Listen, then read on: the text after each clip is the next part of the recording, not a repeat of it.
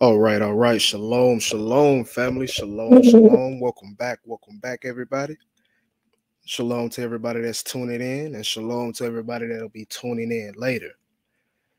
All right, so we're finally getting around to this video. All right, Sambation, river location found. All right.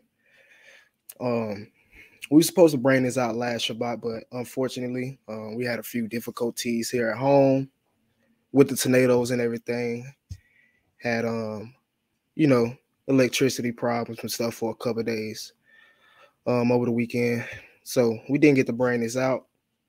But we back this Shabbat and we're gonna bring this information out. We're gonna try to present the best case for what the Shabbat River is, or Sambation River really is, where it was located. And to do this, we're gonna be using the oral traditions of Eldad the Danite. All right, we're going to be using the oral traditions of Eldad the Danite. We're going to read over a couple different sources to expound on this claim, or to expound on what I'm saying. All right. So again, we're going to go through a couple different sources and just, build up on everything and show the evidence to why I say the Sambation River is where I say it is. All right. And again, we're going to be using the oral traditions of Eldad the Danite. If you don't know about Eldad the Danite, he was a Jewish traveler from the Sahara Desert, or we're just going to say from the Sahara right now. Some historians say that he was an Ethiopian Jew. Well, most historians say that he was an Ethiopian Jew. But the evidence that I'll be bringing out today is it's going to show something very different. All right. And it's going to support our claim even more to being Israelites. All right. But we're going to read over, a couple different, I guess you can say, translations and renditions of his oral traditions and what he wrote. And again, this is oral tradition passed down for thousands of years, I believe, or either hundreds. So this is what Eldad got when he came on the scene in the 9th century, passed down over these centuries. All right. So about to go ahead and get started. But before we get started, we're going to give our praises, honor, and glory to the Most High, of course. All right. All praises, honor, and glory to the Most High for bringing us here today to review this information. All right. Let me just get on my phone, make sure we good and everything on my end. And then we can get started. All right. Make sure we can see the screen and everything. One second, family.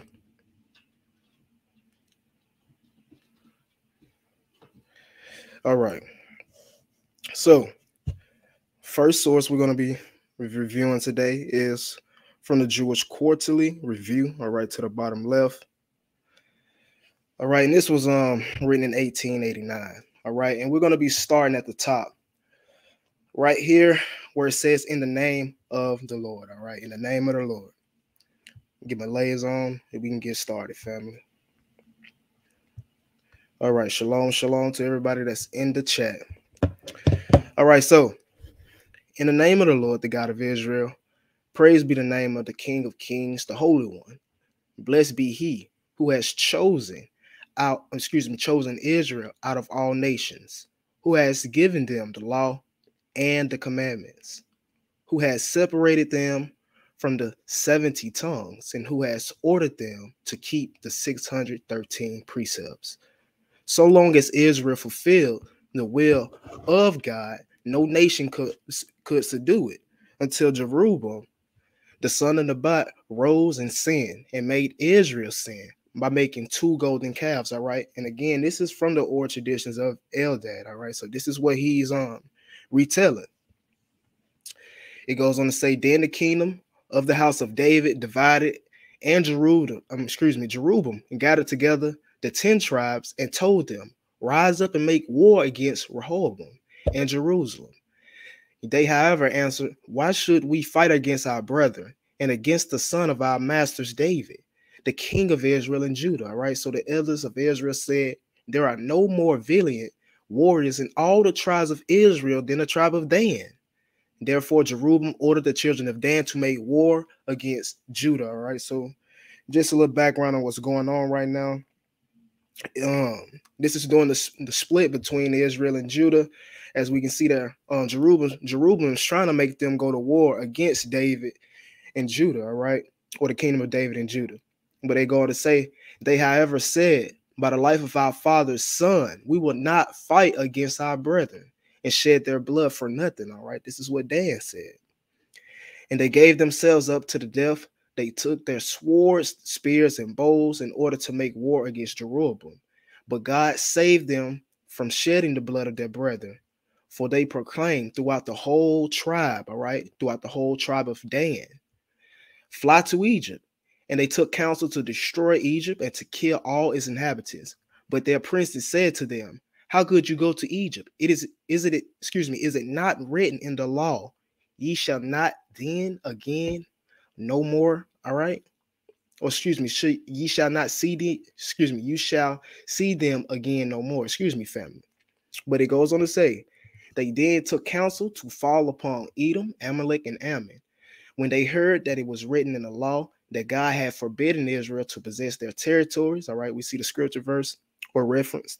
Finally, God gave them good courage and advice to go up the river Pison, to continue their wanderings on camels and encamp until they reached the land of Cush, Ethiopia. All right. So the Pison or the Pison River will have to be the Nile, according to this, because again, they went on the Pison River and they continued wandering on camels and encamped until they reached the land of Cush or Ethiopia, which they found fertile with numerous vineyards and gardens. All right. The Danites settled here and made a covenant with the children of Cush that they should pay tribute to Israel. Thus the Danites dwelled here for many years, multiplying and increasing greatly. They were then followed by 3 other tribes. All right. So they were then followed by 3 other tribes.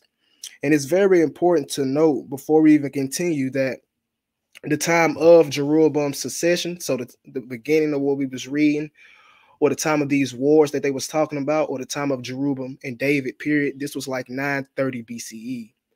So we will see the tribe of Dan actually migrating to Ethiopia around you could say the 900s BCE. And then following that, the tribes of Naphtali, Gad, and Asher joined. And this will actually be during the time of the Assyrian captivity, but we're going to bring that out later. But it says they were then followed by 3 other tribes, Naphtali, Gad, and Asher, who crossed the desert and encamped until they came into the territories of Dan. So they knew what Dan were. So they said, we're going to go and camp with Dan, all right, in the land of Cush during this time. In their wanderings, they slew many Cushites in a territory extending 4 days' journey in each direction.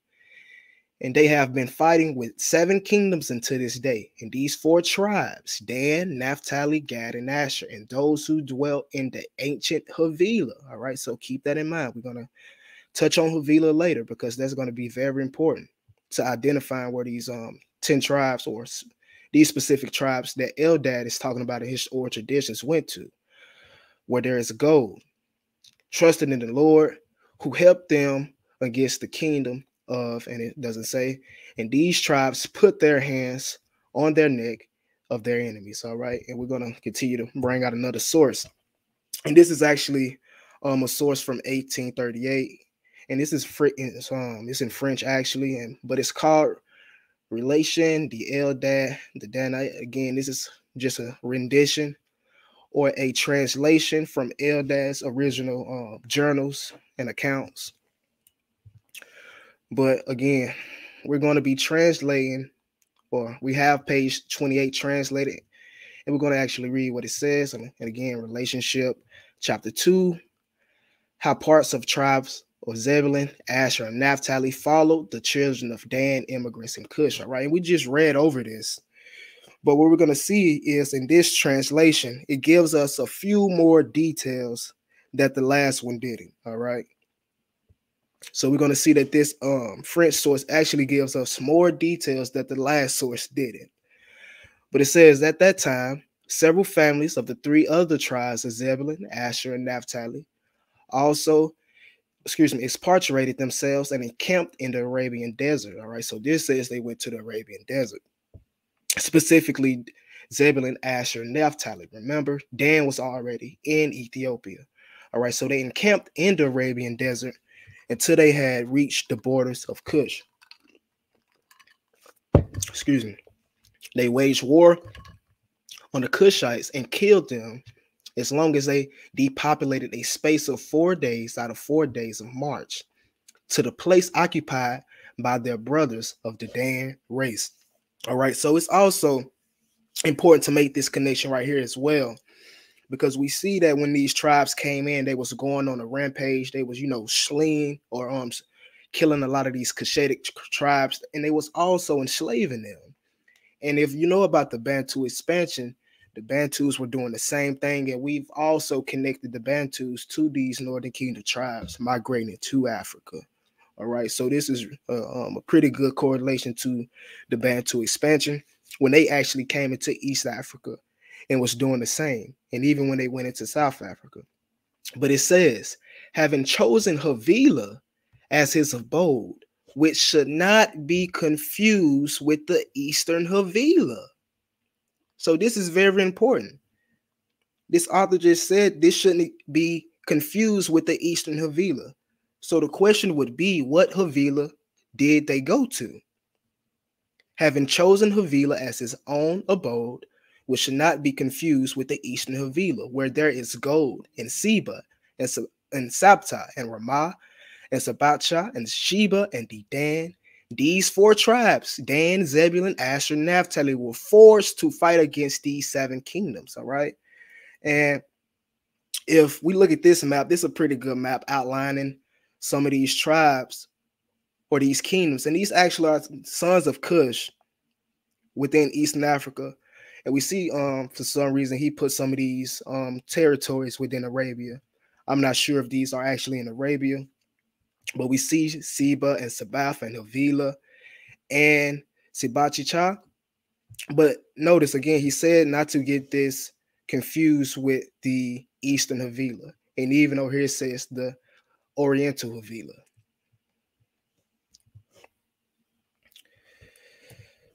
So again, page 29. Soon they made the heads of their enemies bow before them, and they established themselves in their places in these 7 kingdoms. And nevertheless, each year until this day, they are hostile with 7 other tribes, forming as many sovereigns called Dimani, Kabar, Koraita, Bedra, Nabat, Hor, and Yabol. As a result of these continuing wars, many Israelites were scattered across the rivers of Cush. All right. And again, we already know this going into Zephaniah 3:10. And it says, so that the word of the prophets word would come true, or the words of the prophet would come true, which it did. From beyond the rivers of Cush, my dispersed shall bring me offering. So again, he said that they didn't go to the Eastern Havilah. All right. They went to another Havilah. And he also said they ended up fleeing or being scattered across the rivers of Cush, as the words of the prophet came true. So again, Eldad said they would have came down, they went through Egypt, they settled there in Cush or Ethiopia or the Eastern Havilah. All right. Because of war and continuing wars with those Cushitic tribes, they ended up being scattered beyond the rivers of Ethiopia. All right. Or beyond the rivers of Cush and to the Western Havilah. All right. And we already know that West Africa is known for its gold. We have the Gold Coast of, southern, I guess you could say Ghana down here at the bottom.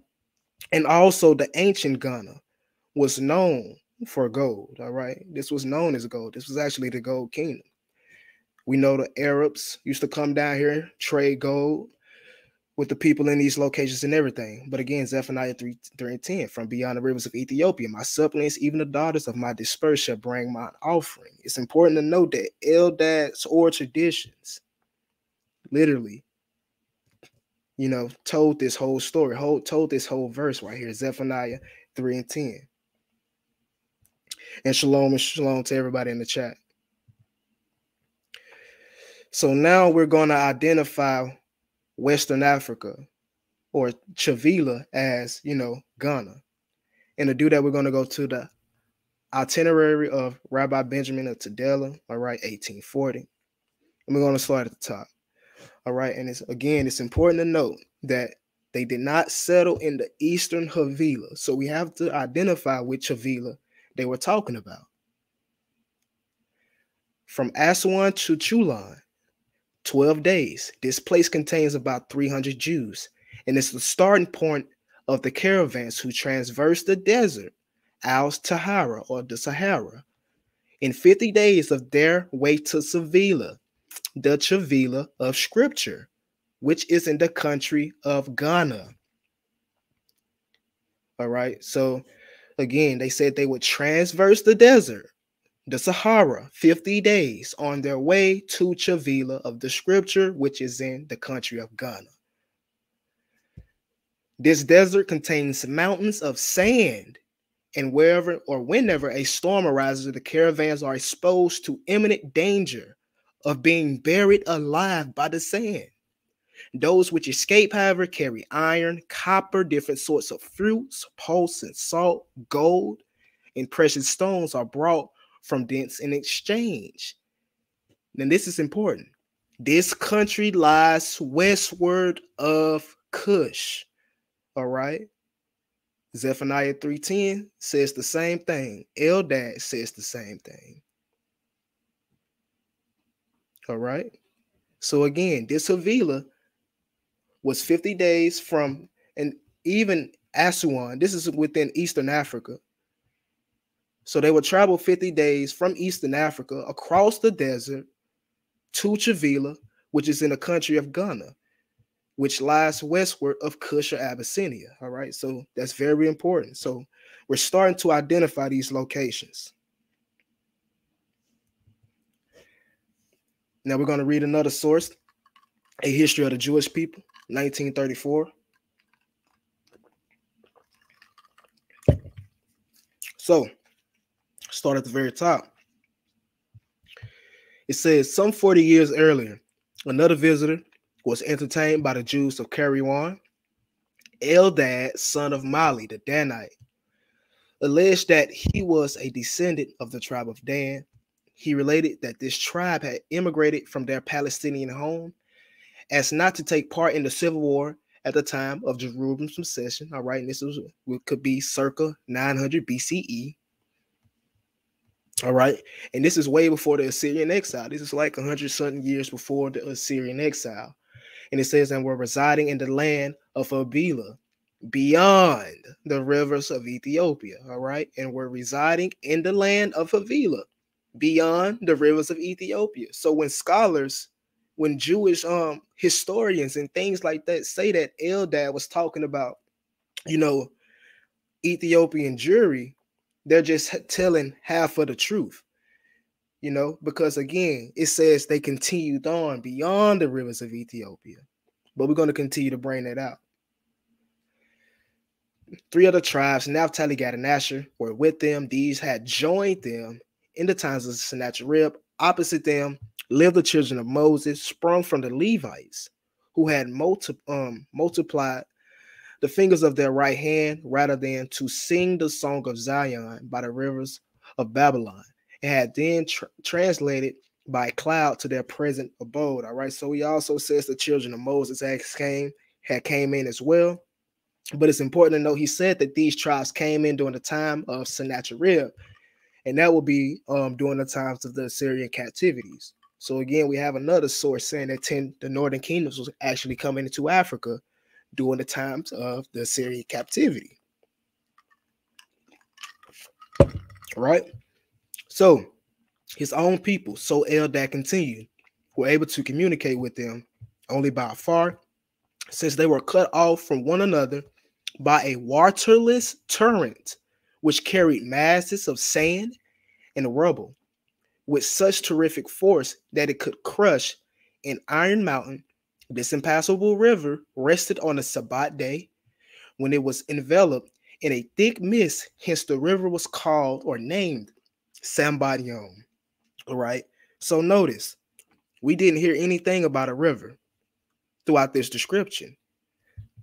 Again, Eldad stated a waterless torrent, which carried masses of sand and rubble with such terrific force that it could crush an iron mountain. All right.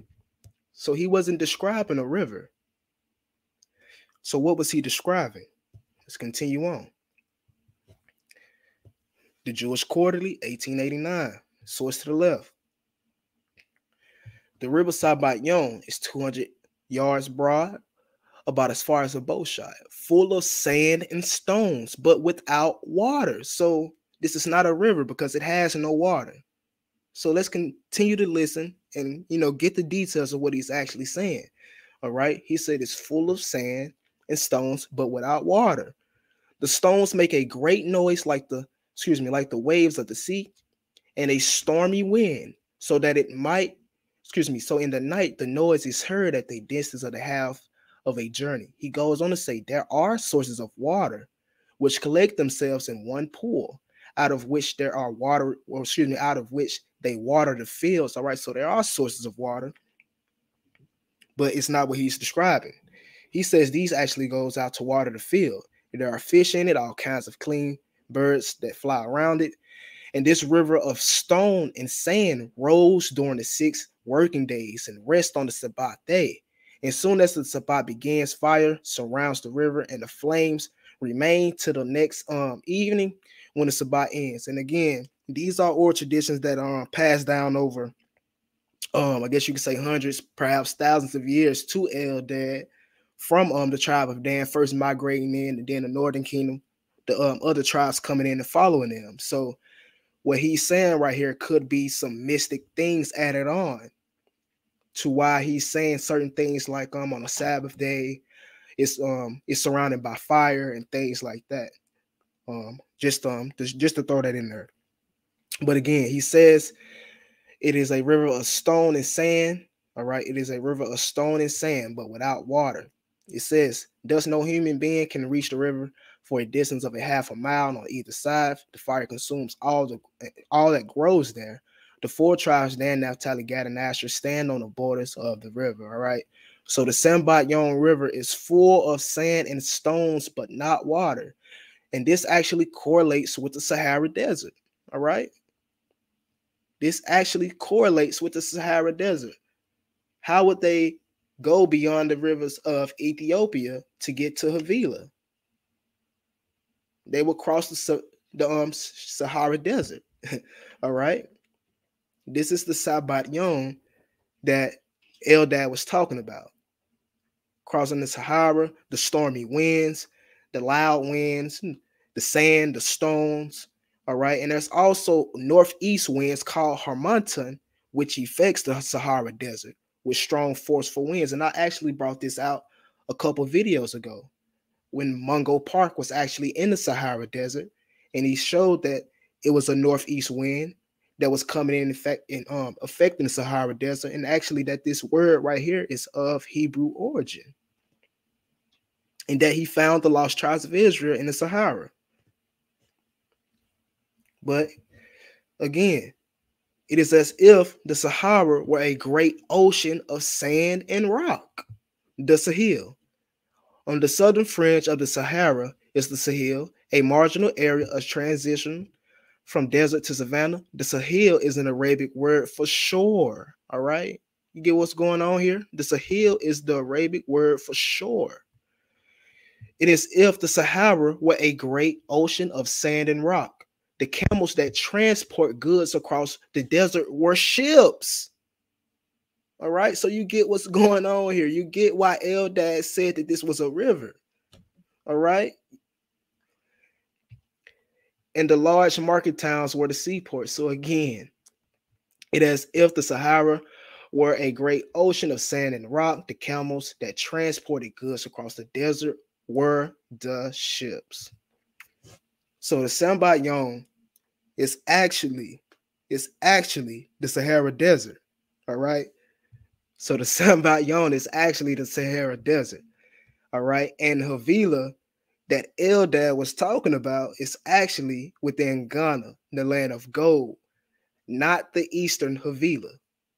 Also remember Dan, Naphtali, Gad, or excuse me, that would actually mean that Dan, Naphtali, and Gad and Asher would be within Western Africa. And we can actually locate these people or locate tribes that have these ancestries. All right, so the question is, where was Eldad from, and who are the tribes identified, or who was he talking about specifically? Let's see. So, source to the left, the untold story, Edgar Shaw. I'm going to start at the highlighting. It says, the Hebrew Academy in Fez competed with the one in Quran, Algeria.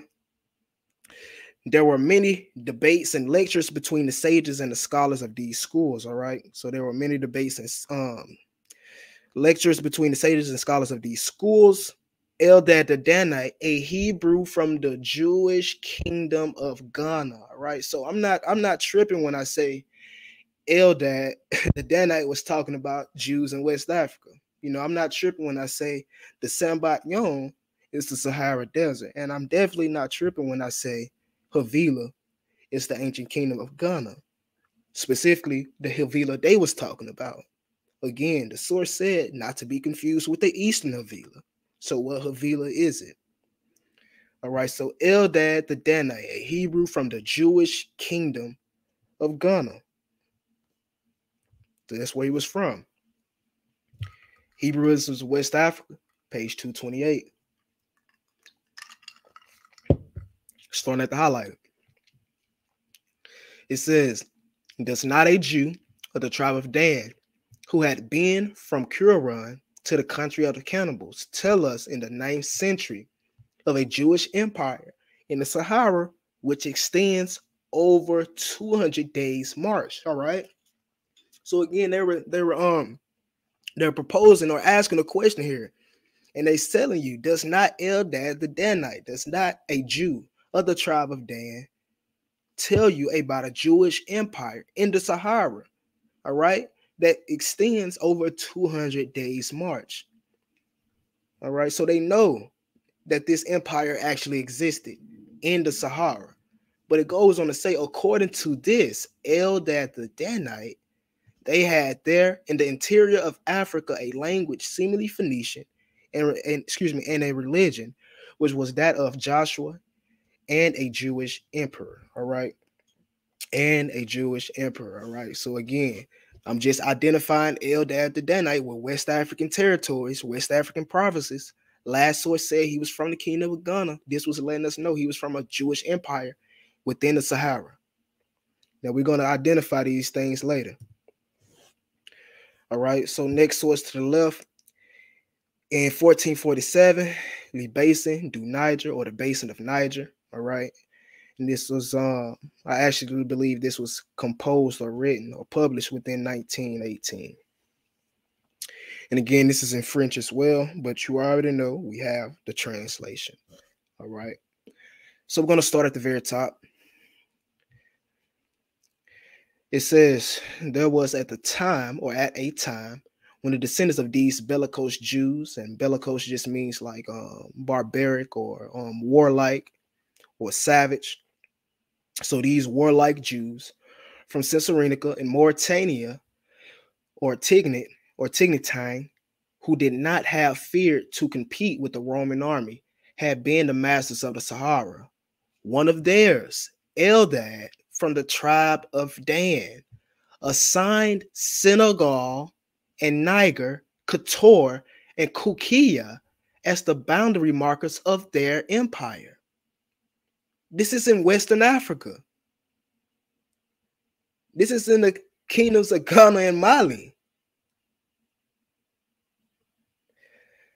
One of their own, or one of theirs, Eldad from the tribe of Dan, assigned Senegal and Niger and Qatar and Kukia as the boundary markers for their empire. Even today, says Mr. Lee Chandler, the Moorish tribes which surround Senegal present many individuals in which the Hebrew type is strongly marked. Eldad the Danite, which arose in the 9th century on the borders of Sudan, claimed that his tribe had emerged from Palestine after the death of King Solomon. He spoke a particular Hebrew, he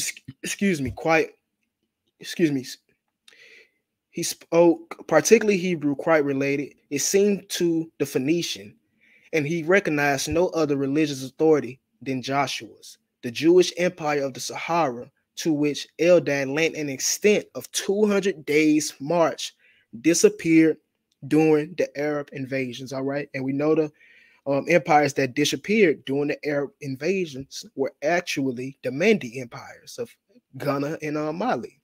All right, these kingdoms were actually sacked and invaded and actually took over by these Arab powers when they invaded, as Eldad said. So even Eldad knew about these Arabs coming into Western Africa and taking over these kingdoms.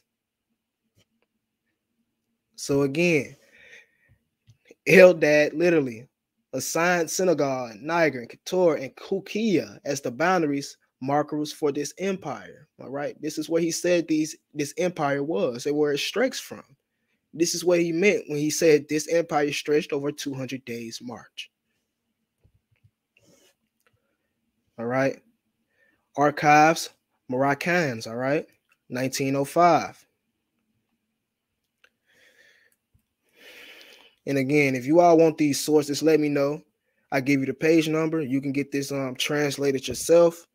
You know what I'm saying? Just to, see it yourself if you want. But again, we're going to start at the highlighted. It says, we must add to this information that Eldad the Danite had been accompanied in his travels by another Jew, or by another desert Jew.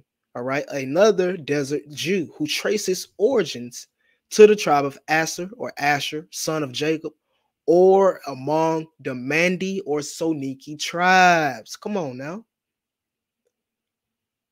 We must add to this information that Eldad the Danite had been accompanied in his travels by another desert Jew who traced his origin to the tribe of Asher, son of Jacob, or among the Mandi or Soniki tribes. We know these were the Bani Israel. These people were the Bani Israel, who some trace their origins back to their chiefs of Israel. Right? So they even trace themselves back to the chiefs of Israel. We must find one indeed by the name of Asher.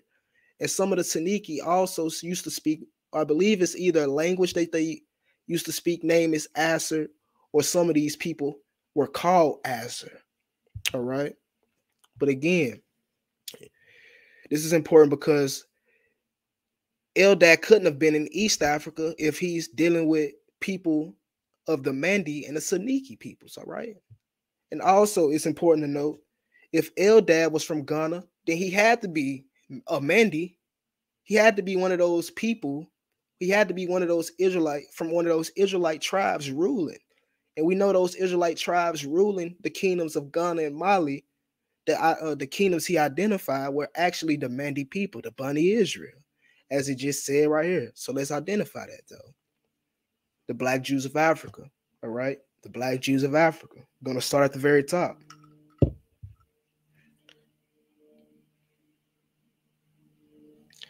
Yes, brother. I just to the brother in the chat. I'm looking at the chat from my phone. I'm gonna drop the sources for all of these tonight. Once I get done, I'm gonna bring the sources, and I'll actually make a post letting you all know the sources in the is in the links, or the links is in the bio rather. But again, starting at the top, it says it is tempting to merge this information about a Jewish presence in the south of the Sahara with the traditions of Eldad the Danite, and it's really not tempting. All right, it's just factual. Who in the 9th century claimed that the Jewish tribes ruled these regions. However, this claim has been strongly challenged by Raymond Money, who considers these tribes or considered that these black groups were probably Sunniki. All right. So he's saying that these tribes that Eldad was talking about were probably Suniki, who were conquered and dispersed by the neighboring Berbers, who were not really Islamicized in the time of Al-Idrisi.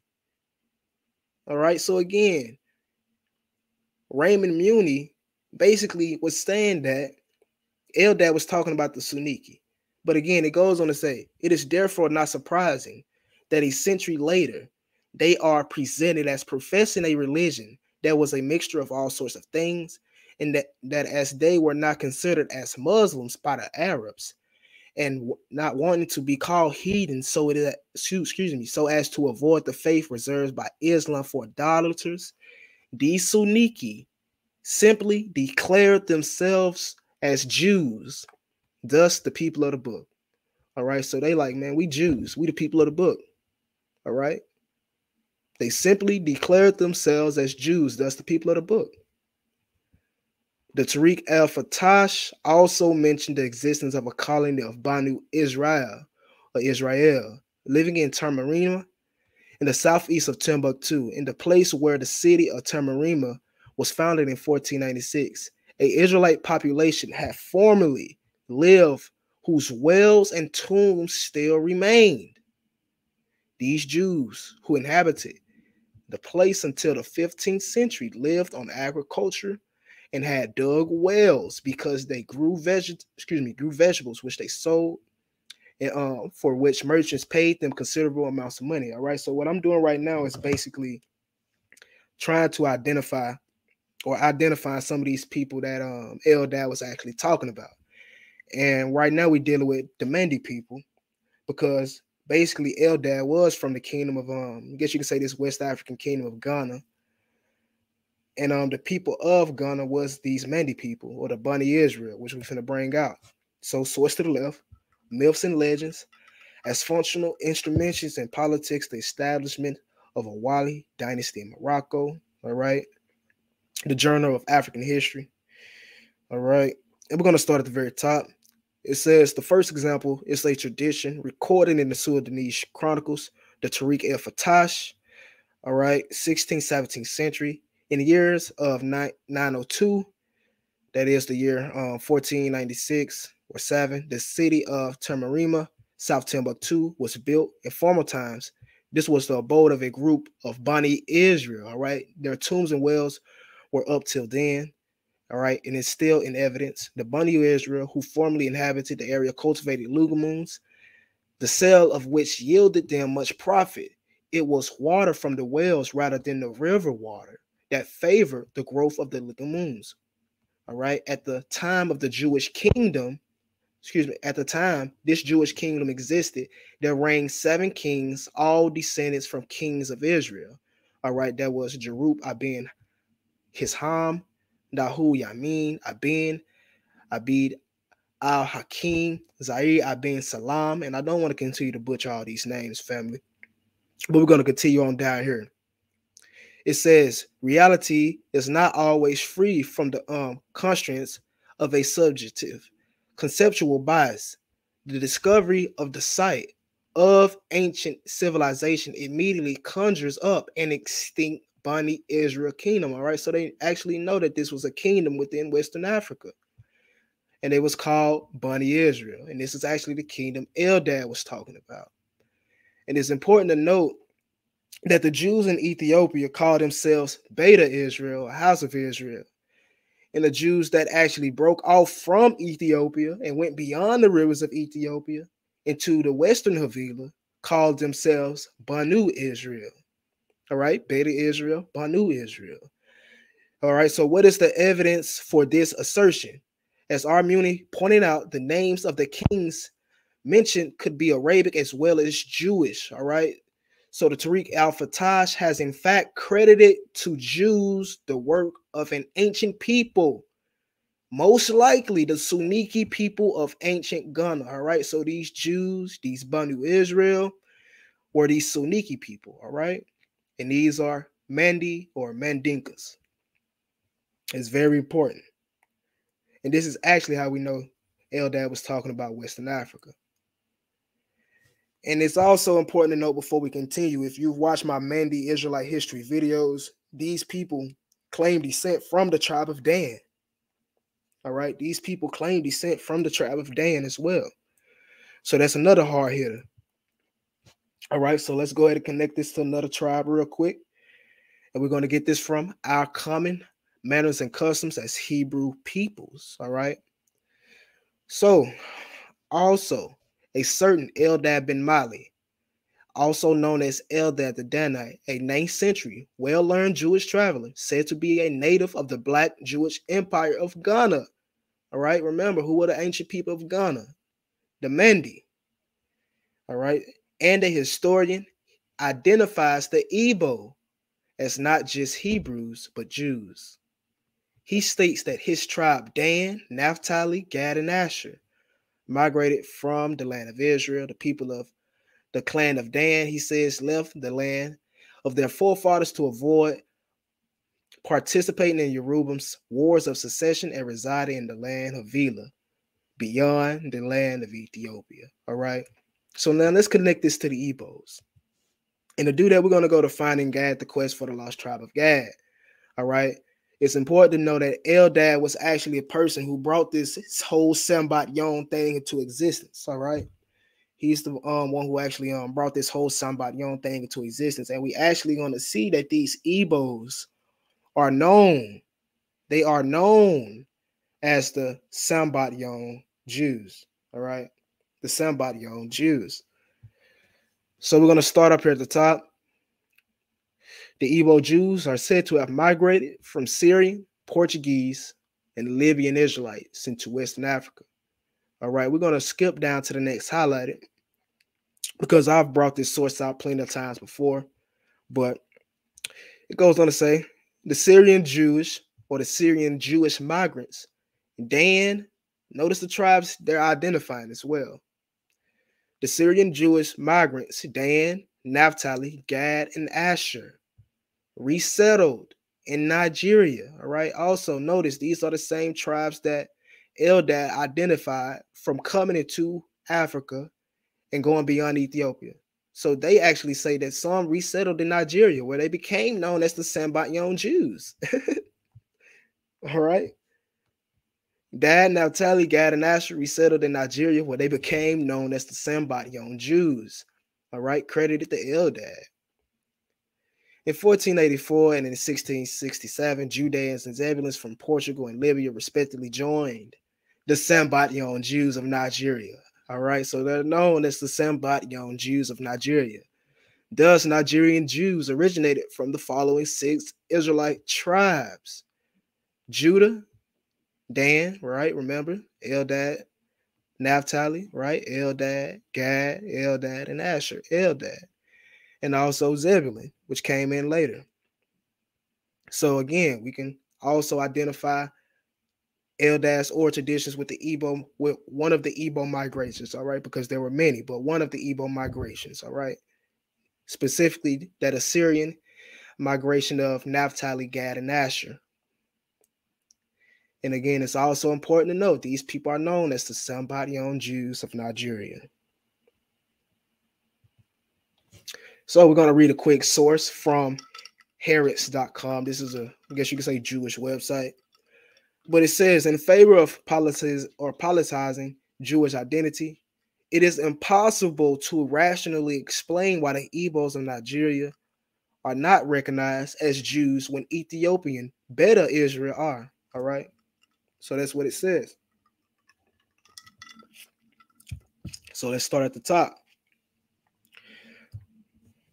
Or let me say this real quick. Israelis knew about West African Jewry before Ethiopian Jewry. All right. It's important to note that Israelis knew about West African Jewry prior to or way before Ethiopian Jewry.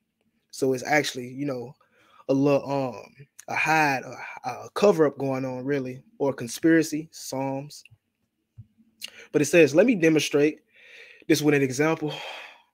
One of my doctoral students recently completed research on the Igbo of Nigeria, many who consider themselves Jews, as well as on a futile attempt of a Jew of their respectives or representatives to be recognized as Jews by the Israeli rabbinate. which would make them eligible for Aliyah.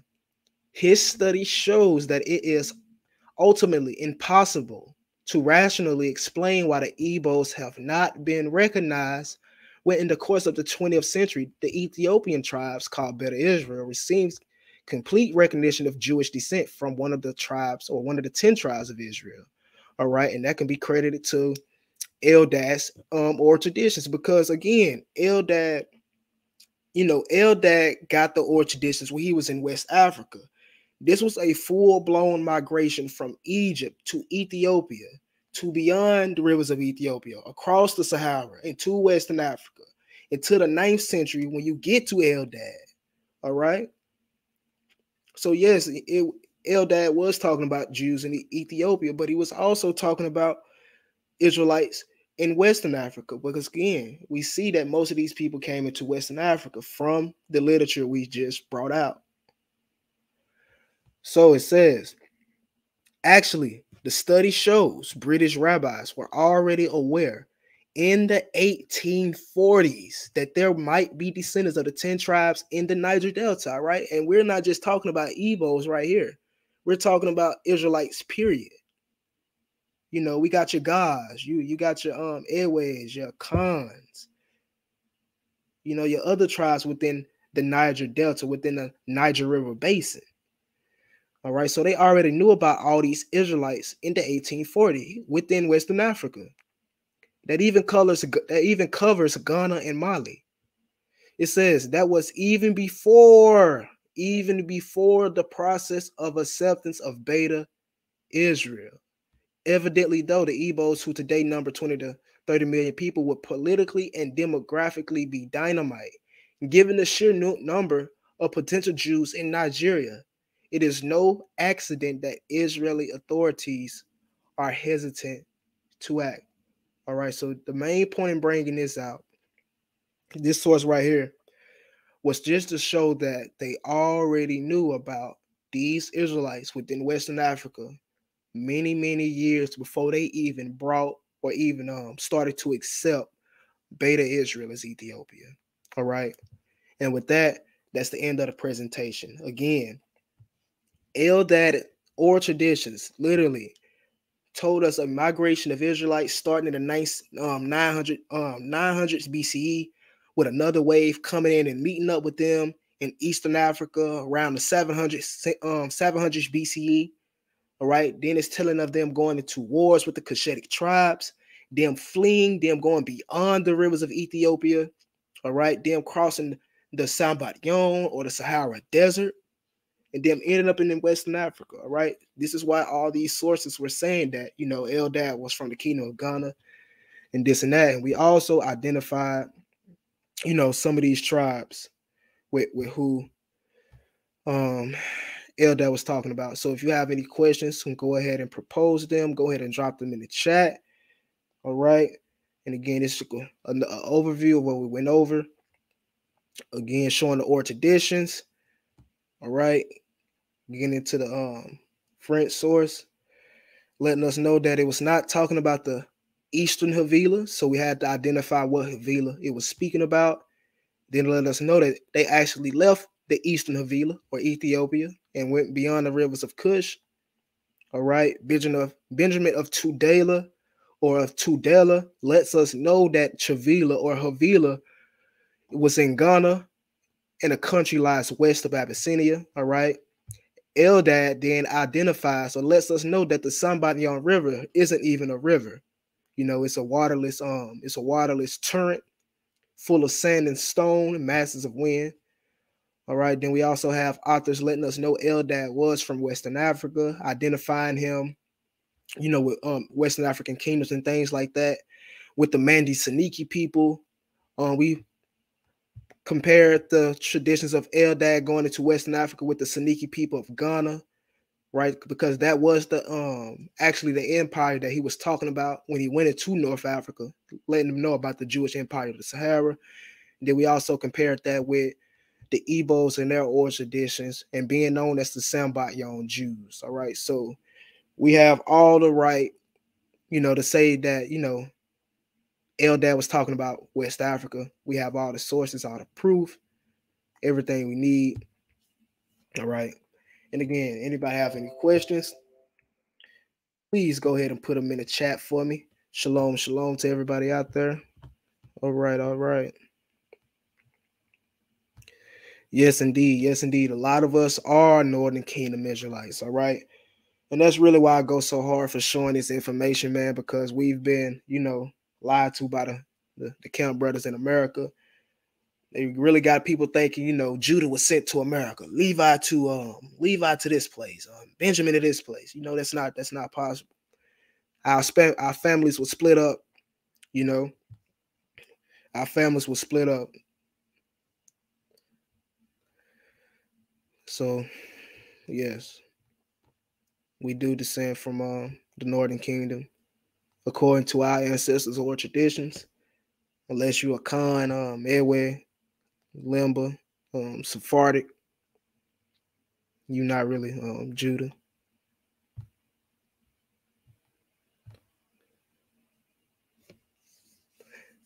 Yes, we definitely don't need their validation, man. We don't need their validation. You know what I'm saying? Our traditions, our customs, our history is enough. Everything we have is enough proof. So like you said, we don't need the sons of Japhet to recognize us. We do not need the sons of Japhet to recognize us, not whatsoever. And speaking of the sons of Japhet, man, tomorrow, I'm not sure yet, but I may actually bring out some information, regarding the scripture. Excuse me. Regarding the scripture, Japhet shall dwell in the tents of Shem, because we had a visitor last week. I believe it was last week, a couple videos ago, a brother interrupting the chat, all up in the chat, commenting things, being very disrespectful, very disruptive, very off topic, wanting to deal with DNA and try to disprove who we are. Right? When I'm trying to break down the history of the Bantu, I'm not even dealing with DNA in that video. So, brother, if you're watching, I might have a video for you tomorrow. I may, if I feel like doing it later on, dealing with how, the sons of Japhet, when the Most High said that Shem or Japhet shall dwell in the tents of Shem, that actually came true. And we can prove that through genetics. We can see that these people actually came into the Levant, pushed out the original sons of Ham and the original sons of Shem, took their culture, this and that. And it's funny. I was actually able to find, some Hamitic markers in the Levant, in the Philistine territories. So it's a lot that I can bring out with that, because we know that it's a lot of people claiming to be Canaanites, claiming to be Phoenicians, claiming to be Philistines. Well, it's like, yeah, you are, but you're not the original. You're not the original Canaanites. You're not the original Philistines. You're not the original Phoenicians. You are the product of invasions, many years of invasions. All right. And I also can show haplogroup E1B1A in the Levant. Since a lot of people like to say we're not in the Middle East or nothing like that. And again, of course, we are amongst the original Jewish population. We were, E1B1A was a founding lineage in the Jewish population. The sons, the 12 patriarchs, they would have had that haplogroup. And we can prove that now, man. So I might come on and do something showing how Japhet came in, took over these people's culture, took over the lands, and pushed the original sons of Ham into Africa. All right. But again, please, if you have questions, drop them in the chat before we get ready to wrap this up. If not, I'll see you all either sometime tomorrow, if not, next Shabbat. All right. And again, thank everybody for tuning in. This was a very, very, very important video. All right. We've showed that Eldad the Danite was a West African Hebrew. All right. He was a West African Hebrew. And he let us know that starting in the 900 BC, his people were coming into Africa. He let us know again. It was the second wave of Northern Kingdom Israelites in Africa, all right? And we traced his oral traditions all the way into West Africa, and we connected them with people, all right? So I see no more questions in the chat, no concerns, no comments. So again, please make sure to like this video, share it with your friends, all right? Share it with your friends. And again, enjoy your Shabbat. Much love, much respect. Shalom to all.